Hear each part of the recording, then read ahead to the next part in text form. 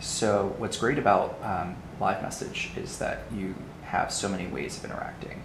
You can change the pen type, so you've got sparkle, you've got glow, you've got ink.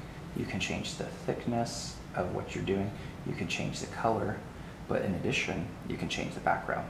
You can choose different colors here that you want to do as your background, like for Valentine's or something like that, whatever you want to do.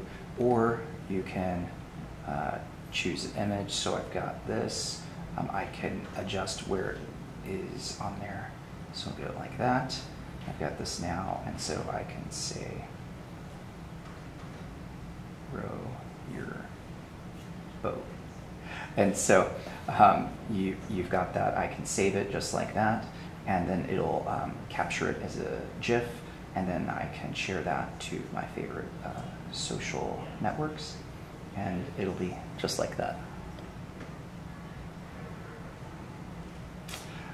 So it's great for emotional messages, for memes, etc. And then you can go in here and view past ones. If you want to share it to multiple friends, you could do it that way too. So that's live message.